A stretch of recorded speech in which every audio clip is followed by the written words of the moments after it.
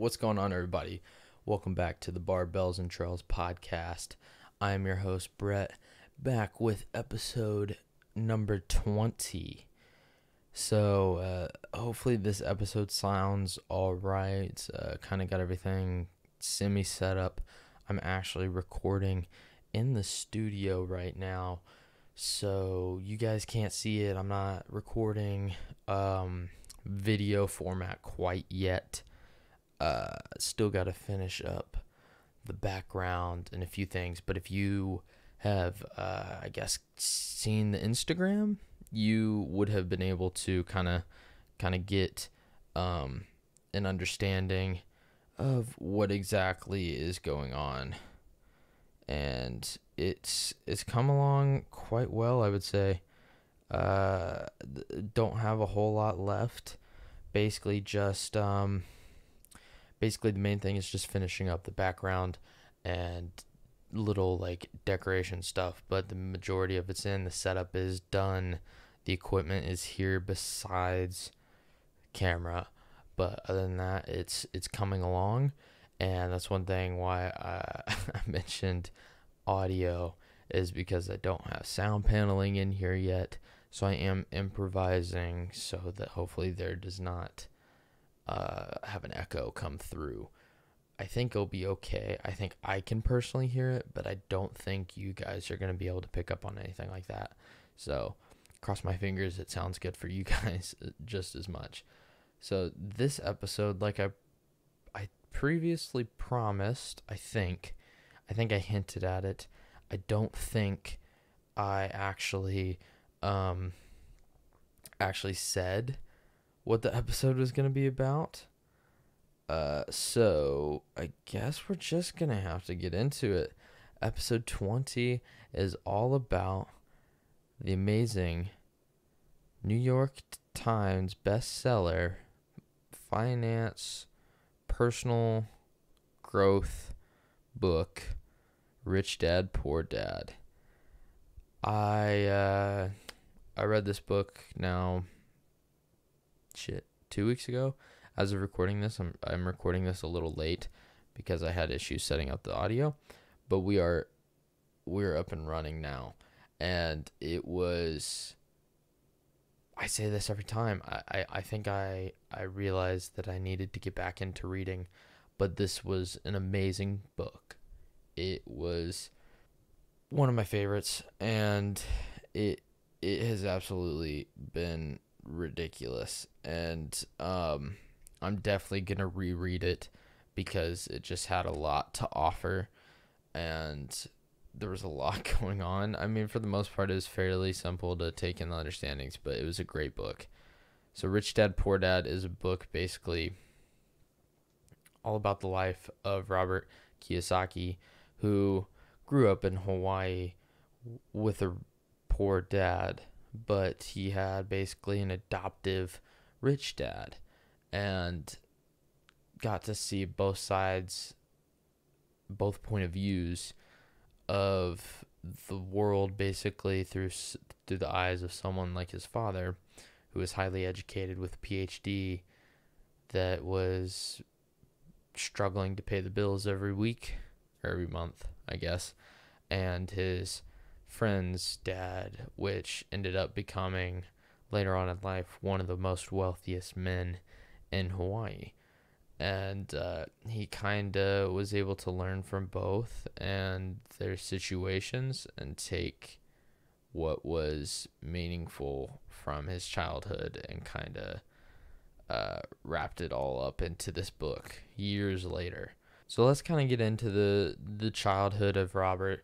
He actually grew up, I guess, in the poorer side of Hawaii, or at least in his area, for what it sounded like.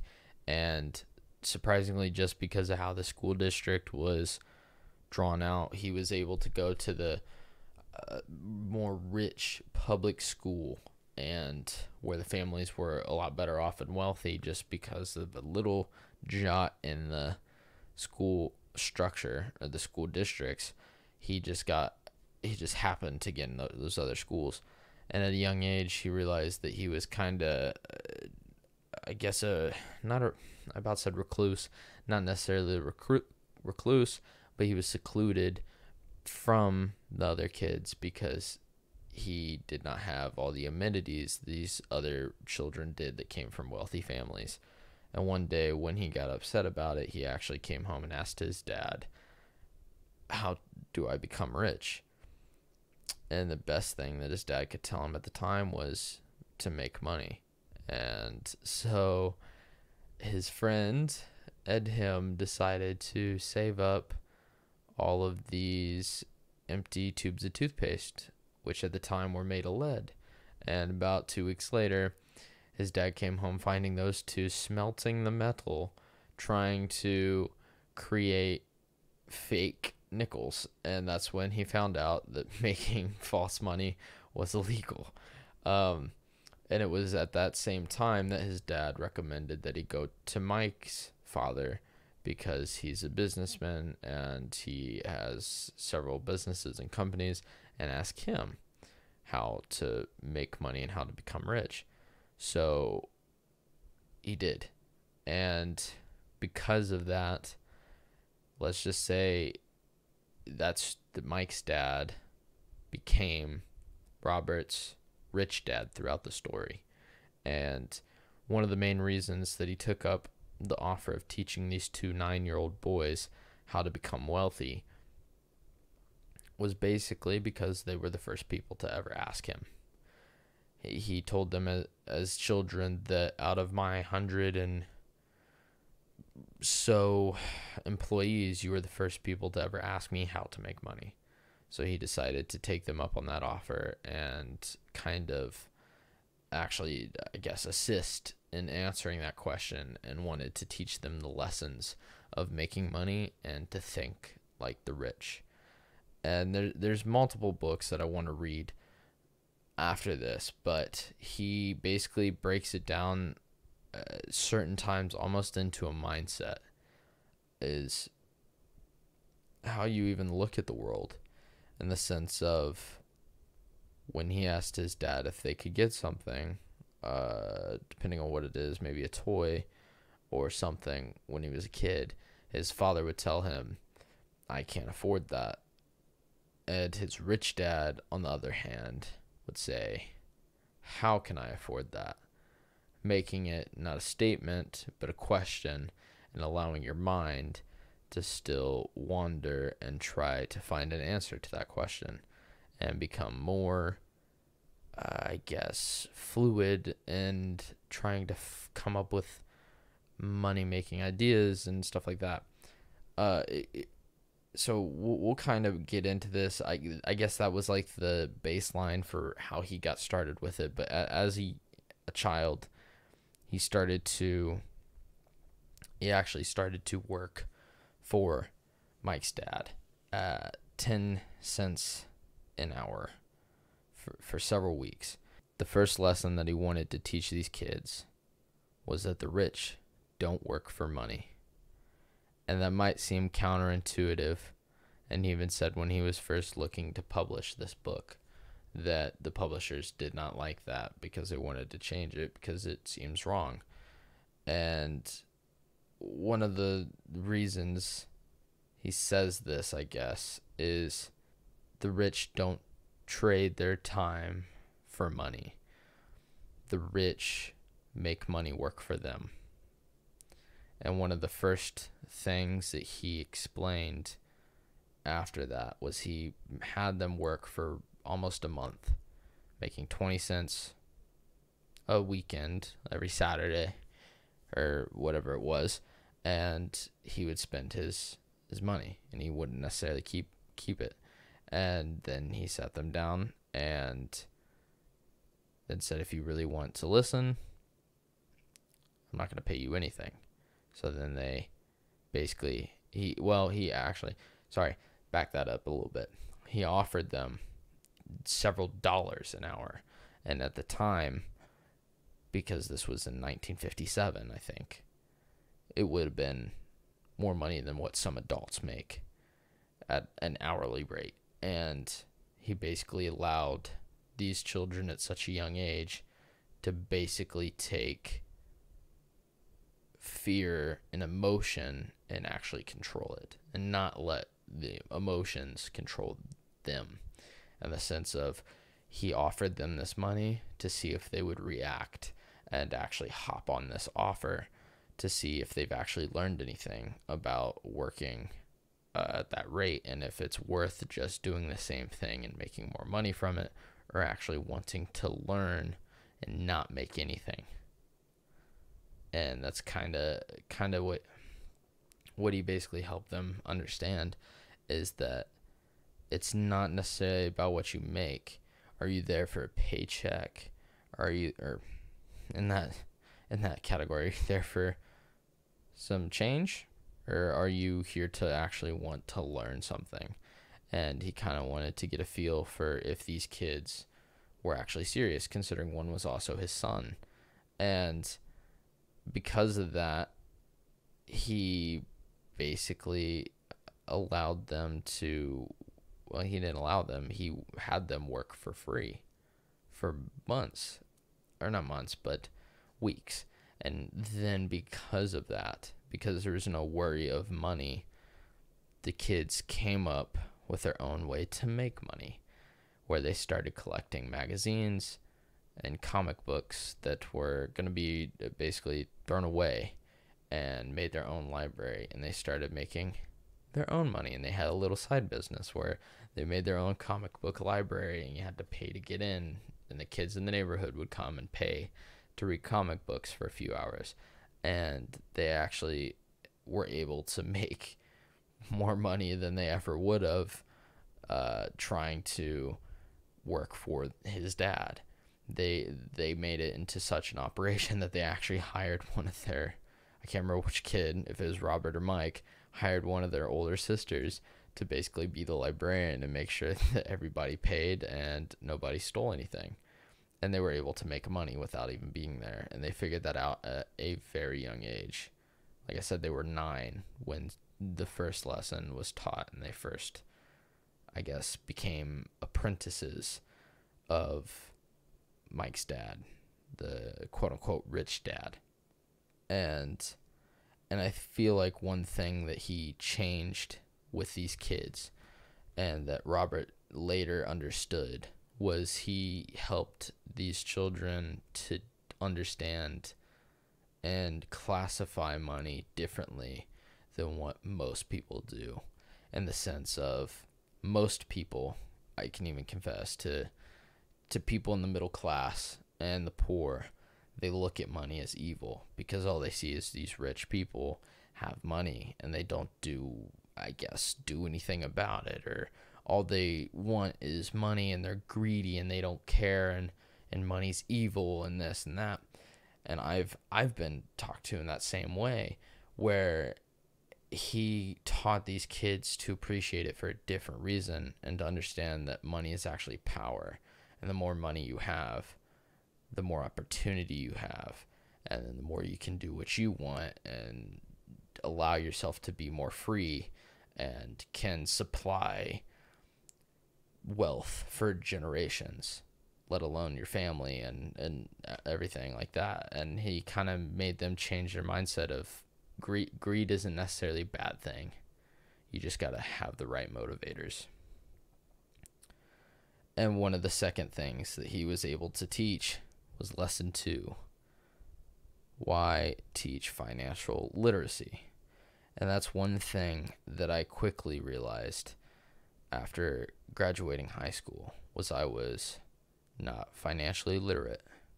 I'm still learning, and even Robert Kiyosaki would say he probably is as well. Because he still says that he goes and learns and tries to figure out stuff. And it's sad, because it's a fault of the education system. School trains people to become employees, not business owners and entrepreneurs, and how to be self-sustaining and develop and thrive in a market. And one of the main things, and one of the biggest quotes, which I didn't realize was from this book, but I had heard before, is, it's not about how much money you make, it's about how much money you keep. You can make millions of dollars, but if at the end of the day you don't have any of that money to show, are you really a millionaire? And that's one thing I realized. And I kind of hopped on that opportunity last year, where by the end of the year I was able to save about 55 to 60% of my income. This year it's not as high, I will admit, but it is because I fell out of being financially literate in the sense of focusing on my finances. I stopped focusing on them less to the extent that I was last year. And because of that, I haven't been as effective in handling my money. And one of the main things that he talks about in lesson 2 with financial literacy is how people are not taught the difference between assets and liabilities, and that the middle class and the poor put money into liabilities that they believe are assets, unlike the rich that put their money into assets. And some of those things are homes, cars, just regular debt, anything that most people use is considered a liability. A liability is what takes money away from you monthly. An asset brings in money, and that can include anywhere from businesses, stocks, bonds, real estate, notes, realities from music or intellectual property or anything like that. You have to invest in something else. And that's the one thing he was taught at a very young age, is that the rich have a different cash flow pattern where their assets make them income, whereas for the poor, liability just turns into expenses. And that the poor person gets their money and immediately spends it all on expenses, where a middle class person then gets their salary, puts it into liabilities like a mortgage, car lease, credit cards, and then also pays their expenses, taxes, mortgage payment, car payment, all this. And as for the rich, they put whatever income they originally get and reinvest it into assets, and then those assets then turn into income. So they eventually get their money from their assets, not from their main income. And part of it is just what you put your mind to and focus on. Do you focus on developing your list of assets or your liabilities? And one liability that his rich dad told him the most see as an asset is your home. And I had to admit that I disagreed when I first heard this, and it wasn't even from this book. But when I really thought about it, it makes sense. It really does. And it's the same thing as a car. A car, in a way, can be an asset as it allows you to get somewhere to make money. But in the long run, it is a liability that you have to put money through. And a house is a liability because it does not make you money.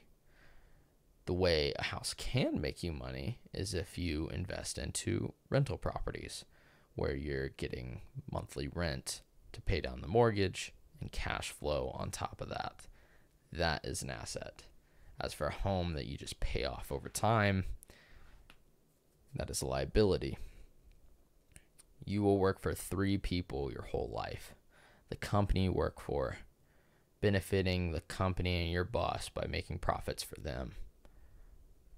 The bank, if you owe debt, because you then have to make that income to then pay off your debt, and the government, because you get taxed on your income before you even get to see it. And those are the three things that you always have to pay.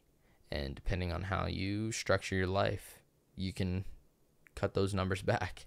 Definitely. But yes, the main thing that he says was financial literacy and the importance of just learning how to handle finances. And the main thing is understanding assets versus liabilities. If you put your money into assets, you will then eventually become wealthy. If you put all your money in liabilities, you will stay poor. Lesson number 3, mind your own business. Focus on yourself. Focus on your business. What is it? He quoted in the book asking someone what their business was, and they told him that they were a banker. So he asked them if they owned banks, and they said, no, I work at the bank. And he said, right there is the difference. You're talking about your profession, not your business. A business is something you don't make income off of. It's separate. You work on your business to then hopefully become something like an asset or a company, but it is not your profession. Your business can become your profession, but it's not how you work for your money. And the focus of it is to focus on your business. Don't get into other stuff. Don't get wrapped up into your own your job and this and that. Focus on your assets. If you focus on repeatedly putting money in, eventually that money will come back to you in some way or another. If you focus on your business and not your profession. His whole idea is to put your money to work, because your money can work 24/7 and can work forever if you allow it to. When he would put money in his asset column, he would never take it out, because that money is going to work. Because it's better for his money to work all the time and not him work all the time. And I had that same mindset, and I'm growing and developing it even more as I hopefully take in more information from reading books and doing stuff like this. I find this book quite amazing, and I've heard about this book for years, and I wish I had read it sooner. Some of the things I originally watched on financial literacy ended up being some principles from this book, and I mean, it's because it's so universal, because it can be applied to absolutely anyone. Anyone can take these steps to move towards financial freedom in the long run and to become wealthy or rich. Lesson number 4, the history of taxes and the power of corporations. So in this, he talks about how taxes are probably one of the worst killers towards the middle class, because you typically spend the first 3.5 months of the year, all that money, all that income you technically make basically goes to paying your taxes. And after 40 years, that kind of equivalent to, I think those are the right words, 6 years of your life, 6 years of your income going completely to the government to pay your taxes. And that originally taxes weren't a thing. The United States didn't have taxes for a long time, and it was actually the middle class that voted for taxes because they thought it was going to apply to the rich. And in all reality, there's more people in the middle class than there are in the wealthy class. So who's going to get the blunt of that? Because there's more money to be made off of the many than off of the few. And one of the ways he talks is you got to use taxes to your advantage. You got to learn how to take advantage of them. And in that way, you got to use corporations, or like corporations do, you should make a corporation depending on what it is you're working towards. Because if you do, it allows you certain benefits and tax loopholes where you can actually use your money and income pre-taxed as an expense to pay whatever it is you need. And in all reality, you're using the money before it's ever taxed. Kinda like a 401k, in the sense of all that money is being invested before it ever gets taxed, because it won't be. And it's kind of the same thing. Corporations can do that. That's why some corporations, before the end of a quarter, before tax season, will go spend a lot of money if they've made a lot of money, because it's less money for them to be taxed on, and then it would be reinvested in the company or in an expense. That's the difference. You got to understand the flow of the money. One of the things that he said that's very important when it comes to the power of corporations and taxes is just increasing your overall knowledge in things. And those knowledge points was anywhere from accounting to investing to understanding markets, and then just the law, so you know how to use the taxes properly, because all of these things can both help you personally and help you in setting up a business or a corporation to then benefit the most. Because if you increase your knowledge in all these fields, you will eventually be able to take the benefits from that and hopefully create wealth for your family. Lesson number 5, the rich invent money. Use your mind. Find opportunities. The rich hop on opportunities or ideas or anything. They use their mind. And that's one thing in this book that his rich dad taught him, I feel like, the most, and that was reiterated all the time, was your mind is your most powerful asset. If you change the way your mind looks at things as a challenge and you keep growing, this allows you to then see opportunities more often, or find ways where you can possibly build a business where you don't even have to be involved and you're just there making money without even being present.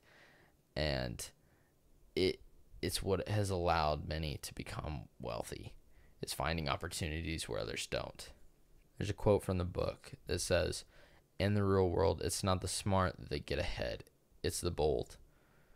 So yes, you need to be educated well enough, but if you sit back and just watch everything go by, you're going to miss out on many opportunities where you could have had the chance to make money and become wealthy.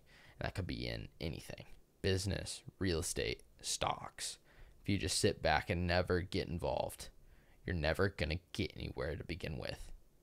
So you got to start somewhere and find that opportunity that interests you the most, and just hop on that and do what you can.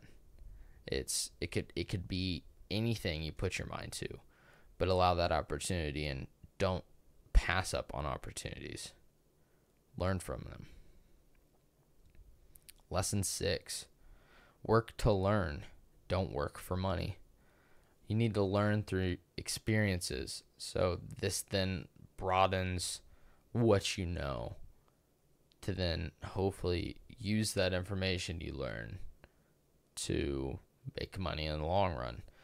He had several jobs as a young man in the military, for a sales company, and a bunch of other things that he used to his advantage to learn different things. He learned about international trade.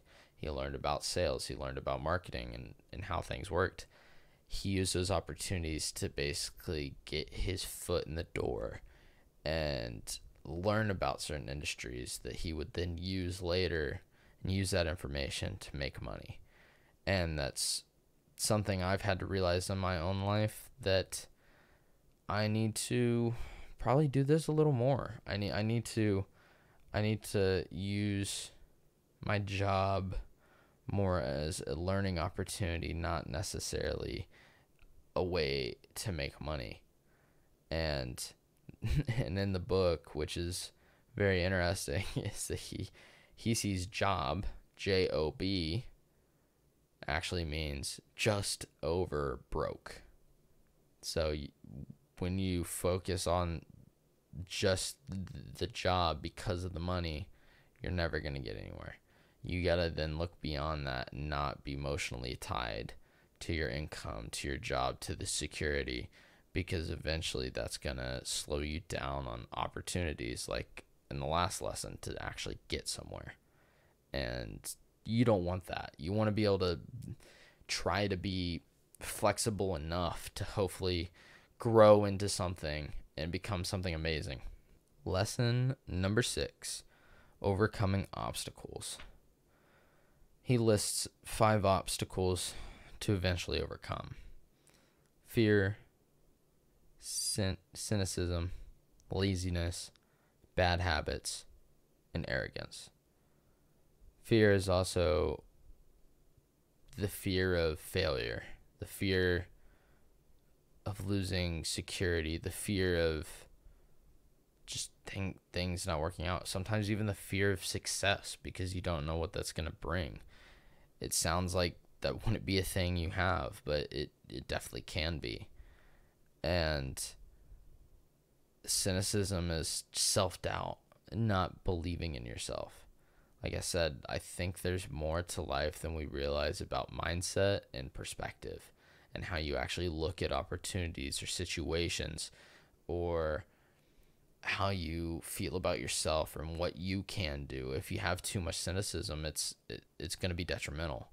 You at one point have to have that self-confidence to at least go try. And if you don't hit it on the mark, you at least were able to use that opportunity to then learn and grow.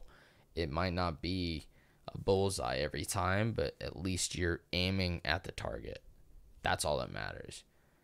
Just because you miss doesn't necessarily mean anything. You're still learning. You're still taking that initiative. That's what's important. Laziness, I feel like we all deal with. I deal with it every day at one point. Just yesterday, I didn't want to go to the gym. I had to psych myself up to go to the gym. I mean, yesterday was Labor Day, and so it was a day off. I was out of my normal routine. I had to talk myself into going to the gym. But once I did, I felt great. I was there for about an hour and a half, and I was pumped and psyched and ready to go. And at one point, you just got to get in your head and understand, how do you use your time? What's your time worth? Are you gonna use your time to sit there and binge watch Netflix? Are you gonna use your time to learn and read and go to a seminar, read a book, watch a video about something educational, work, do anything like that? Bad habits, it's something we all got to work on and overcome and change, because you can't necessarily get rid of them. If you've listened to our past episode about atomic habits, there's so many things that overlap in life, and it's like just slowly but surely learning these perspectives, you understand the importance of all these things just in reality, and the effect that they can have on everything. And that's one of them. Arrogance. Another quote from the book. Robert says, "Every time I've been arrogant, I lost money because I believed that what I didn't know wasn't important." Arrogance is a natural feeling that you already know enough, or that you don't need to know this or that. And we talked about that a little bit in the 12 rules for life, the meaning of life. The 12 rules for life, where arrogance can be very detrimental because it allows you to miss out on possible learning opportunities and self growth, and that it's very important to kind of step back and understand that you don't necessarily know everything, and you got to learn from anyone. And it's very, very, very important. 10 steps to awaken your financial genius. So these are basically 10 steps that he kind of lists, that are basically implied throughout the book, that he talks about are very, very important to working towards your financial freedom and to basically get out of a rut. It's not be the majority. And we're going to get into those. Number 1, find a reason greater than reality. Basically, you just need to find a reason to become financially free. He said it in the book. at one point, you have to be selfish, because if that what drives you, if you want to be financially free, if you want to be able to travel, if you want to be able to live where you want to be able to do this and that, then that gives you something to work towards. You might have to be selfish, but it gives you that motivation to really want to grow and learn and hop on these opportunities to see what it is that's really there and how you can get to your goals faster. It's not always bad to be selfish, especially if it's trying to push and work you towards something you desire. Step 2, make daily choices. This is all kind of relates back to Atomic Habits. You gotta choose every day to make the right choice, to read the book, to go to the gym, to network and to talk to people, to go have these conversations, to actually invest time into something that's worthwhile instead of just sitting back and doing nothing. You have to make those choices every day to get one step closer to what it is you're working towards. And that could be anything. And you got to realize that on your own, but you got to try to be a little better every day, because it's those daily choices that make the difference in the long run. Consistency is key, and it does not matter what it's in, financially, educationally, physically, mentally, health-wise. It all matters. If you can stay consistent, that's the most important thing in the long run. If you have a few days where you fall out, yeah, it's okay, but you can get back on track. And it's just important to get on track sooner than later and not to fall back into old habits where you don't work towards something that's better than yourself or bigger than yourself, possibly. Step 3, choose your friends carefully. We've talked about this in other podcasts as well. The people you surround yourself with are going to have a large impact. Doesn't necessarily mean you need to cut people out of your life that aren't working towards the same things, but at least choose to learn from their situations. Robert talks about having friends that are poor and learning from mistakes they make, and he's still friends with them. But he's also has friends that were very wealthy, and it's not necessarily he wants to be around those people because he expects money. But most of the time in a situation like that, if you have someone that's wealthier and knows more, and you have someone like yourself that comes in that has that drive and determination, and you want to reach that, it's very likely for those people to want to at least help you and point you in the right direction and support you because they want to see you thrive. So it's very important to understand who you surround yourself with, because it can have a very large impact of your future and what it holds. Step 4, master a formula and then quickly move on to the next. It's better to be a master of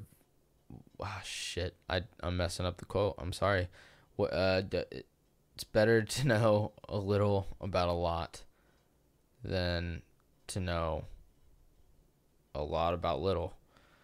There's better ways that works, but basically you want to try to learn and have a broad spectrum of knowledge.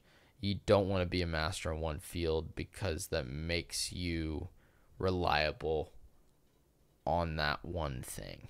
If you go too far into one sector and that's the only thing you know, it's a lot harder to get out. But if you keep yourself broad and you know a little bit about a lot of topics and a lot of subjects, it allows you to be adaptive and to grow off of all of them. And I feel like that's kind of what he's following with step 4 is once you learn and understand one situation, move on and try to learn something else that you don't know and just keep doing that. Keep growing the knowledge base and growing the information you have, because it's only going to lead to hopefully future money and opportunities down the road. Step 5, always pay yourself first to enhance your self-discipline. This is one thing he says, and yes, it's hard to believe, but always pay yourself first.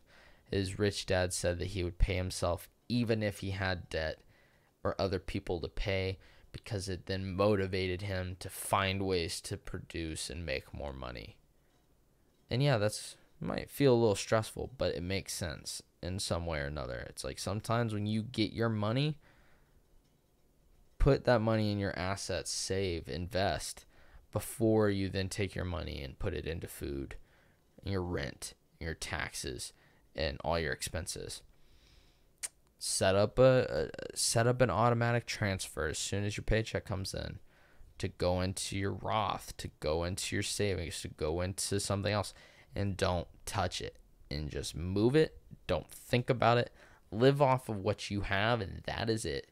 That's what I did last year, and that's what I'm starting to do more now. I kind of fell out of it, but it's very, very true, and it makes you live to that challenge, and because of it, it's going to help you in the long road. Is it going to be a challenge to basically practically live paycheck to paycheck, in the sense of having to still pay your expenses but not live off of a lot within the next couple weeks or something, depending on your income? Yeah, but at least you're putting the money into something that's important to you. You're paying yourself. You're putting it into assets that eventually will help you in the long run to get out of the rat race. Step 6, pay your brokers well. It's important to have someone that knows more than you don't. It's that arrogant thing. It's very important to pay someone that's going to help you make money. If you have a broker that helps you set up real estate investments, if you have a broker that helps you set up stock portfolios, it's worth it to pay them well. Or even someone that handles your taxes, like a CPA. It's worth paying them well, because it's way better to pay them than to pay for a fuck up down the road. Because if you messed up on your taxes, or you messed up on an investment, or you didn't get the right information, and you lose tens of thousands of dollars because you were too arrogant to go pay for someone that knows what they're doing, that's a big mistake, and that's going to cost you. It's better to just pay someone up front that knows what they're doing than try to necessarily always figure it out on your own and lose money in the process because of some simple mistake. Go to the experts. Step 7, be an Indian giver. I have to admit, this is the one thing that confused me in the book. And I think it was basically saying that when the Indians and the Pilgrims were together, the Indians gave blankets to the Pilgrims, and the Pilgrims mistake them as gifts and decided to keep them. And the Indians were upset, but there wasn't much they could do about it, so they kept them. I think this basically means that when the opportunity kind of arises, and if someone kind of just lets something in some way befall on you, like an opportunity, a business, an asset, land, anything, just kind of take it and take it for what it's worth, and get what you can out of it. Step number 8, use assets to buy luxuries. Don't take your income to go buy that car. Invest in what you need to in assets to then be able to afford the car you want. Invest in those assets because they're going to pay you in the long run. It's better for those assets to then afford those liabilities, or not those liabilities, but they will be those luxuries, than for you to then just pay for them outright from your income. Assets are the most important thing you can use. And if you use them properly, you will be successful. Step 9, choose heroes. Find anyone to look up to. Find a mentor. You look up to Robert Kiyosaki. If you look up to Tony Robbins, if you look up to Alex Hormozi, Grant Cardone, any of these people, which I guess in a way I look up to all of those people that I just named. It's good to have heroes to learn from, because it gives you a chance to build off of the knowledge they've accumulated. Step 10, teach and you shall receive. One of the things that his rich dad instilled in him was generosity, both generosity in money, time, knowledge. Because whatever it is you want in the long run, if you give it, it's likely to come back to you in return. If you donate money, if you give to charity, if you do this and that, eventually money is going to come back to you in some form or another. And he's not necessarily saying that give all your money away because things will work out, but it is great to give because you got to give now even when you don't have money. You can't just wait till you have money to give. And it allows you to just feel better. It's like that's a proven fact. But not only that, but teach people. If there's something you know, offer your knowledge for them to then learn, because they might know something you don't. Teaching and you shall receive. Because if you teach someone with something you know in some way, with how the world works, something might come back to you. That either, whatever it is, if you put good out into this world, something good will probably return. Getting started. So there's a few things he talked about in getting started. I feel like some of the main ones from the book that I kind of took was, in general, you got to change your mindset perspective on how you look at money, how you look at challenges, insecurities, fear, and you got to change those into something that can be worthwhile. Another one of those is, like we talked earlier, controlling your emotions. If you can control your emotions in certain situations, it's going to allow you to take risks that might be necessary in the long run. And that involves even the stock market. It's like just putting your money in the stock market's a risk. But to be able to not let the emotions control you and to actually let your thoughts and be logical with it allows you a larger chance of success. Stop and assess what is working and what is not. At one point, you need to step back and look at what you're doing and see if it's actually working for you. And if there's something you can do to change it, or if there's something you don't like, to get you into a different situation and to keep moving. Look for new ideas. Like we said, keep an eye open for new opportunities because you never know what's around the corner. Be aware and just be open-minded and just keep learning. Find someone that has done what you want to do. Find someone locally that has been successful in something you're curious in. Take them out to lunch and learn. Like, there's several situations and examples he used in the book where there was someone that had knowledge and knew how to do certain things that he wanted to know and be successful in. And one of the things he did was he offered lunch to him and sat down and talked. And because of that person, he was able to learn and get a step in and network, and basically grew an asset off of that, just in the sense of knowledge and the connection that then made him a lot of money.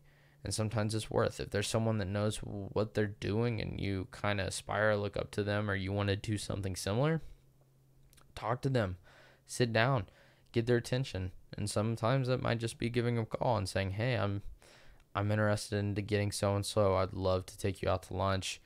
I know you're involved with this. I would love to just pick your brain and get an understanding for it. And you never know where that's going to go. Like I've said several times, another one was keep learning. Just keep taking in information, going to seminars, listening to lectures, watching videos, buying documentaries, courses, reading, anything that builds your knowledge, because knowledge is, I would say, the most powerful thing you have, because it allows you to use what you've collected over eventually a lifetime, and that's where you get wisdom. Like as an old man, as because of hopefully collective knowledge of everything you've done. And if you allow yourself to learn about more opportunities, you might find different avenues to make money that you did not know previously. Make offers. You have to start somewhere. And one of the things he talked about is he's seen people that say they want to get into investing, get into real estate and this and that, and they never actually made an offer. Part of it is just taking that step to do something. And making offers is half the battle at one point. Shop for bargains in all markets. People will chase sales at stores, and they will switch stores when prices go up. But when the market crashes, or we're in a recession, or the bubble pops in real estate, people stay away and run and don't put money into it.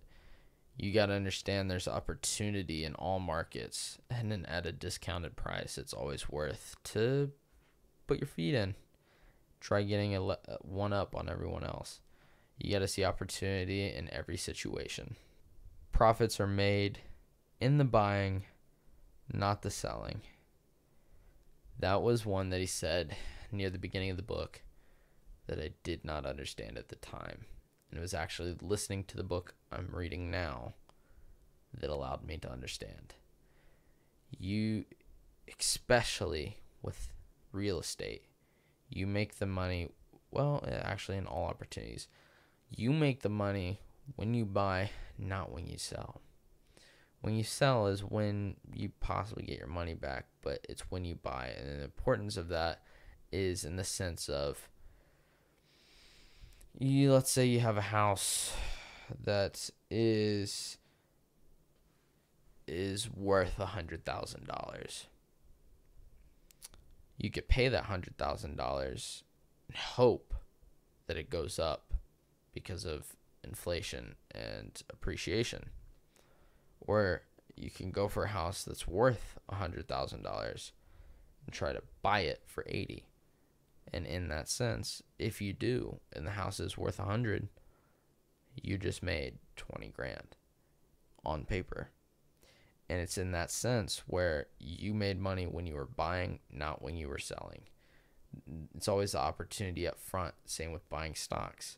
If you buy stocks at the peak, you're not necessarily going to make money when you sell. If you buy stocks in a recession, when things are low, you're buying things at a discount. It's going to be worth more when you sell, hopefully. And it took me a second to fully understand that, but it's a great concept. Make sure to learn from history. Learn from past mistakes from others nearby. Learn from actual history. See what's something to keep an eye on. Like, history is one of the greatest teachers, and it's something that is, I feel like, misrepresented, or not misrepresented, but it's not always done, and history is forgotten and repeated. So if you actually learn from history, you can have a one-up on many situations. Then, last but not least, action always beats inaction. If you don't do anything, you're not going to get anywhere. Simple as that. If you can't take that first step, it's going to be hard to climb up that mountain.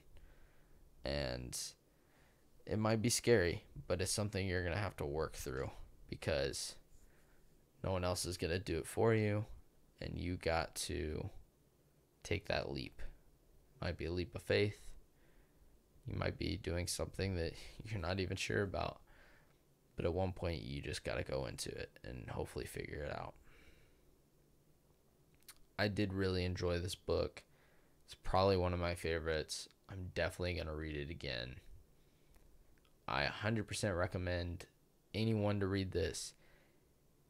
I would say at any age, especially someone that's younger, in their teens and early 20s, because some of these concepts and principles and philosophy at one point are very important to how you can possibly build your wealth and become one of the rich. Poor is a mindset. Broke is temporary. You got to use those opportunities where you have them. But I do hope you guys enjoyed this episode. It might be a little shorter than the last. I really don't know. It's kind of late for me. I'm just kind of getting it through, getting it out. But I did enjoy this book. I know that some of these concepts are going to be brought up later on in this podcast. I can guarantee that, because it had such an impact on me. And there might have been stuff I missed, and maybe I'll reread it and there'll be different things I bring out. But I'm excited to see where this podcast goes in the next couple weeks. Got big news that I'm not going to let you guys on or into yet. Have ideas for the podcast and stuff that I eventually want to do. Hopefully the studio is finished within the next 2-3 weeks. Cross my fingers. And from there we can start putting out more videos. Not more videos, but actual video, not just audio. And do stuff with that. And I have plenty of ideas. Can't wait to get the studio finished. I hope you guys did enjoy it. And if you did, please subscribe on the YouTube channel. Follow on Instagram. Follow on Spotify. Like and comment. And I will see you guys all in the next one. I'll see you next week. Peace out, everybody.